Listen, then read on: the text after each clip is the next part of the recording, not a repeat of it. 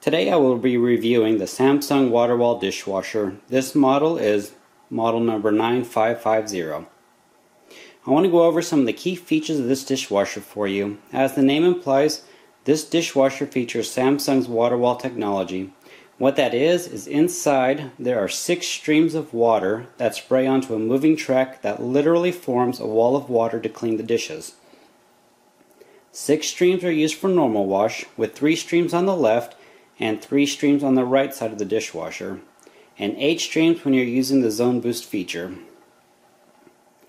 Zone Booster, that's another feature of the Samsung dishwashers. You have an option of setting the left side of the lower rack of the dishwasher to be zone boosted, which essentially increases the 3 streams of water to 5 streams. The Zone Booster is used to clean baked on foodstuff that wouldn't otherwise come off with a normal wash or without pre-cleaning first. Another feature of this dishwasher is the auto release door. What this does is at the end of the cycle, the door automatically opens about 5 inches to allow steam to escape while a fan creates a curtain of air to protect your countertop. The auto release feature is on by default from the factory, but you can go through the settings to turn it off if you don't like it. And there is a reason for the auto release feature though, as these Samsung dishwashers only air dry the dishes. Hence the auto release is there to help with the air drying. This dishwasher is also rated at 42 decibel sound level. To put that into perspective, a garbage disposable is around 80 decibels, a shower is around 70 decibels, conversational speech or an air conditioner is going to be around 60, a refrigerator is around 50 decibels, standard desktop computer is about 40 decibels, and a whisper is rated at 30 decibels. So this dishwasher sound level is close to the hum of a standard desktop computer.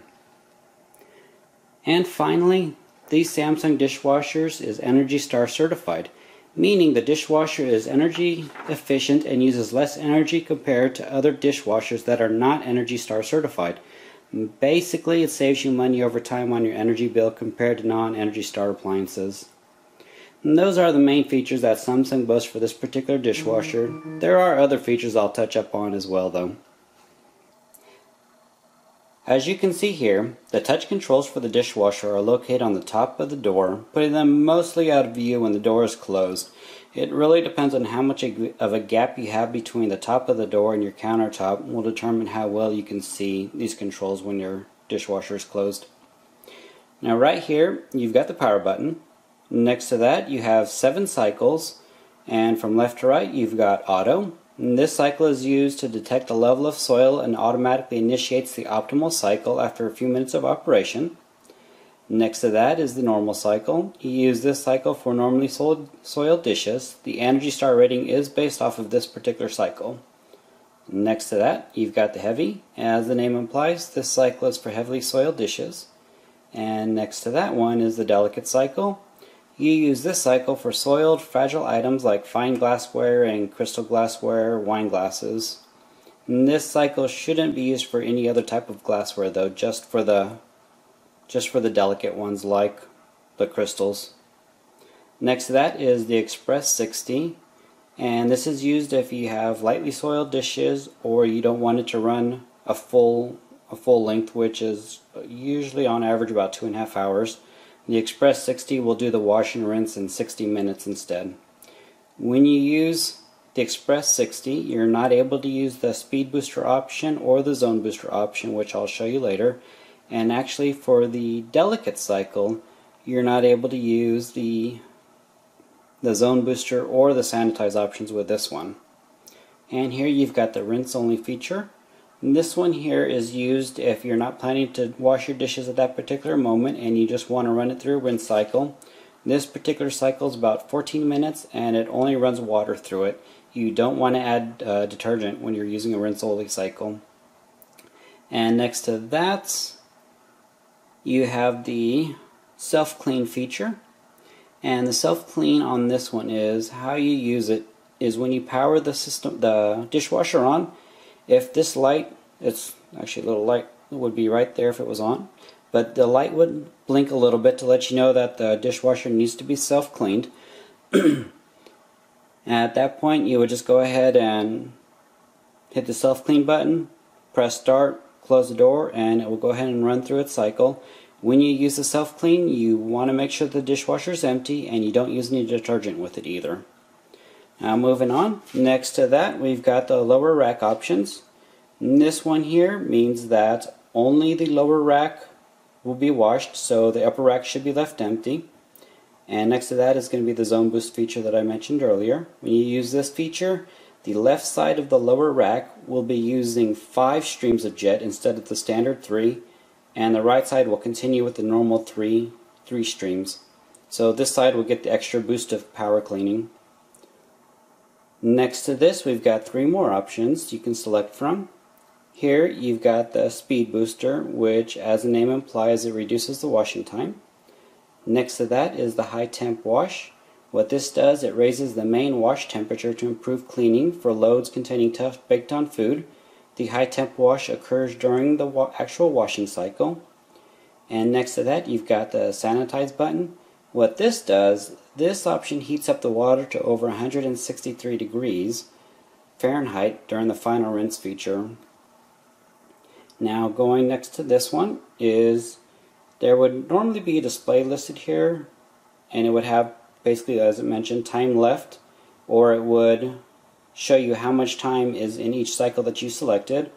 Once the dishwasher is powered on, this will actually be populated with the time display. Next to that is your delay start. You would use this feature if you don't want to start the dishwasher immediately. You'll have the option of delaying it anywhere from 1 hour to 24 hours in 1 hour increments. And then the last button is going to be the start button, which also doubles as your cancel and drain button. If for some reason you need to stop the cycle or you just wanted to test the dishwasher, you would hold the start button down for 3 seconds. It would cancel the cycle it's currently doing, and it will also go ahead and initiate the drain to drain any water out of it. Okay, and those are the options on your door. And what we'll go ahead and do is show you what it would look like once you power it on. And you hear the little tone go off showing that it came on, and here's the display I was telling you about. And as you choose a display, you will notice that the time left changes. Here's auto, and this would be the normal wash, heavy cycle, and your delicate, your express 60, rinse only, your self clean. Now let's go back to the normal, and we'll add the speed booster to it. You'll see it drops it now down to 1 hour and 55 minutes. Here's the high temp wash added to it, and sanitize feature added to it. And let me go ahead and start a cycle in here. Just press the start button, and you close it. You see the little blue light that comes on, and that tells you that the dishwasher is about to run. And I don't know how well you can see it here, but it's got 2.5 hours in this particular cycle. So I will go ahead and let this run, and we'll get back again once it gets close to finishing so I can show you how the auto release looks. Alright, I'll see you then. There's something I wanted to show you here real quick. There are still 57 minutes left in the cycle. However, if for some reason you say you started the cycle and you forgot you needed to put an extra spoon in there, and you open it up, now as you can see the number is flashing. That means that the dishwasher is on hold and it's not running anymore. Now you might think like if you just simply close it, it'll restart. However, as you can see, the number is still flashing and there's no blue light, which means that it is still on hold. In order to get it started back up again, you actually need to press the start button, close it, and now you see the number is no longer flashing and the blue glow came back on. And that means the cycle is now continuing where it left off. Alright, well, I'll get back to you again once the cycle is much closer to the end, and we'll see how that auto release feature works. See you guys in a bit. Okay, as you can see here, we are now down to the 5-minute mark. This door will be opening up in between the next 30 and 60 seconds now.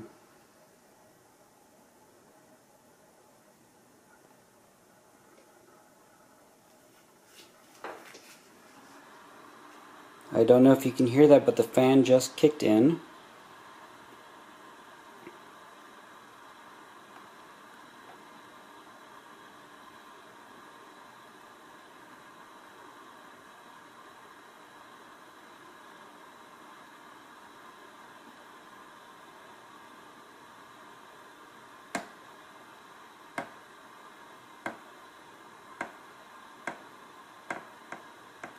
You can hear the doors creaking a little, so it's slowly starting to open, it looks like.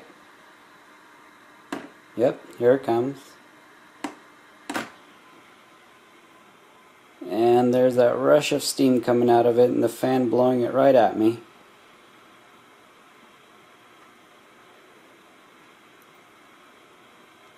And this will continue on for another 4 minutes, it looks like it has in the cycle, and then the fan and everything will shut off.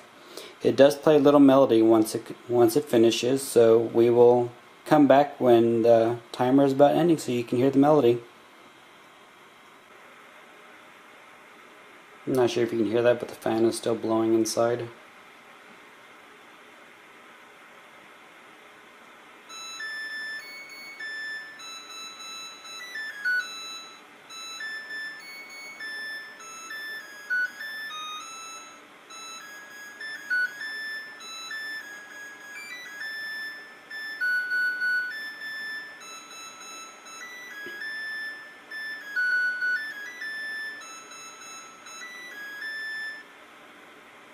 And there was the long melody that plays when it ends that you may or may not like after a while. But that's it. After this, once the interior has a little bit chance to dry just a little, we'll go ahead and look at the inside of it as well. When you look inside, you'll see that this dishwasher uses a stainless steel tub. In general, there are two major types of tubs you'll find inside a dishwasher: stainless steel and plastic. There are a few advantages to having a stainless steel tub. One is less noise. The heavy steel walls of the tub usually absorb most of the noise the water makes when the cleaning process is running, which is one reason why the dishwasher is able to achieve such a low sound rating. Another is energy efficient. Stainless steel tubs tend to be more energy efficient as the steel is capable of absorbing more heat than its plastic counterparts, and so it needs less power during the drying process.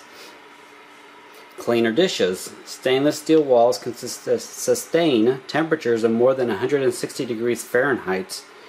The hot water accentuates the detergent's washing power, leading to cleaner, well-sanitized dishes, something that plastic tubs are less efficient at doing. Durability. Stainless steel tubs are less prone to cracking due to the strong, thick walls. Along with its pros, there are of course some downsides to stainless steel tubs. One is they tend to be a lot more expensive than the plastic counterparts, and compared to plastic tubs, stainless steel ones will get some stains if you have hard water that contains a lot of calcium and therefore may require more frequent cleaning in the interior. Now if we move the lower track out of the way, you'll see the spray nozzles and the track to create the wall of water when the dishwasher is running. Right here you can see there are actually 2 rows of nozzles here, 3 on the bottom, 2 on the top, and then on the right hand side you have another 3 nozzles. This is the zone booster feature I had mentioned earlier, where normal run you would have 3 nozzles and 3 nozzles on left and right running at the same time. And when you activate the zone booster, the extra 2 nozzles will also start coming on in order to get the extra power that it needs. The way this works is that the water will spray out of these nozzles, hit this track, and it forces the water straight up into pretty much a wall, which I'm guessing is how they come up with the Waterwall name.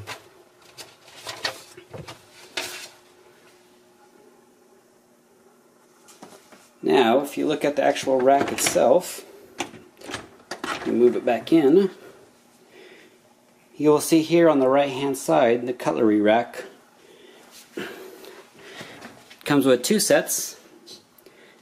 All of these slots right here is basically for your silverware. If you have silverware that doesn't fit in it, you can easily just lift it up And you can just place your silverware in here as is, or if you like it down, which is the way I prefer. That way all the silverware is separated and you don't have to worry about them touching each other and worrying about whether or not they get cleaned. And if you don't need both of these or either of them, you can just lift it right up, because it's just got a little latch here. You can just pull it right up and use it with one or none.